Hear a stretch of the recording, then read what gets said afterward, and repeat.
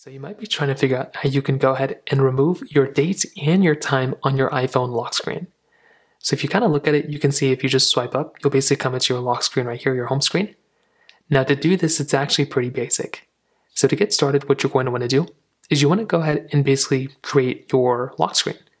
So it can be any type of lock screen that you like. In this case, we'll just go back to my previous one. And this is probably what your lock screen looks like right now.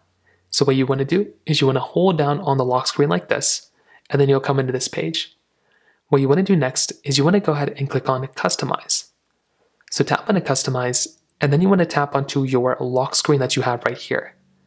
So then what you're going to want to do is you want to go ahead and the date and time, the date at the top, you can actually remove natively if you want to. You can just tap right into here and you can just remove it just by tapping into a different widget. But if you want to go ahead and keep it, or you want to just hide it entirely, what you can do is you can tap on one of these options, like the time option right here, and this prompt will basically come up. So then what you can do is you can actually scroll to the end portion of this particular page right here, and you can then tap on this multicolor option right here. So tap there, you want to go ahead and tap into this little like pin drop, little like water droplet icon here, and you want to move this to where that color is on this particular wallpaper.